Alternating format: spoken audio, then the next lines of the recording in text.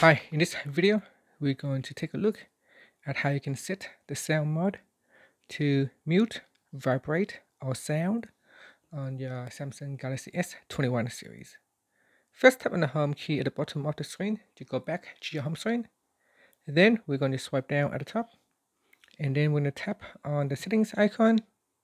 Next, tap on sounds and vibration.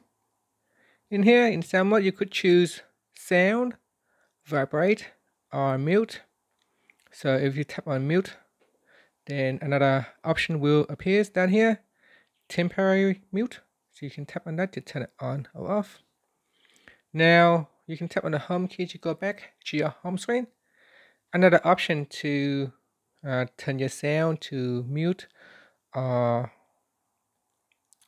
vibrate is to tap on the sound or the speaker icon on the top bar here. So tap on that to rotate between sound, mute and unmute, or vibrate.